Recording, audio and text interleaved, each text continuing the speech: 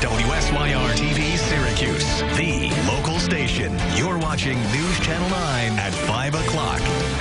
Good evening. I'm Christy Casciano. I'm Jeff Kulikowski. Cases moving in a better direction today for Onondaga County, coming off a record high of 238 in one day. That was yesterday. Onondaga County now with 153 new cases today.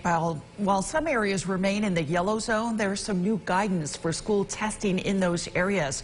News Channel 9's Andrew Donovan was at today's county executive briefing for us. And Andrew, tell us about what's new for those yellow zone schools. What do parents need to know?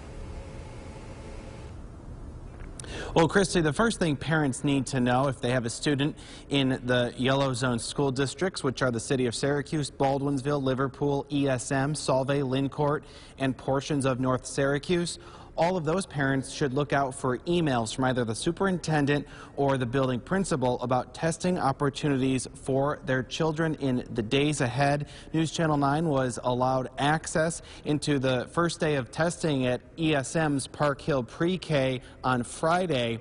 Today, Onondaga County scaled up this testing operation to get to 8 schools in the yellow zone, 7 buildings in the Liverpool district, 1 building in the North Syracuse district. But over the weekend, the state relaxed the requirements. The county executive explains what's changed. Good news, over the weekend, the state modified their guidance.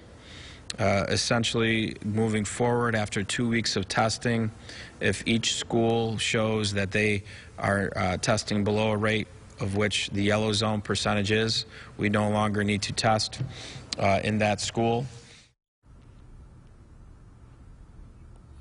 That leaves more rapid test kits for the general community, and that's why Onondaga County will now offer the general public to be tested with these rapid test kits. It's for asymptomatic people only. People with symptoms need to use a different style test. But starting soon, the On-Center will open up to testing for anyone who wants it with results in 15 minutes, but people have to register.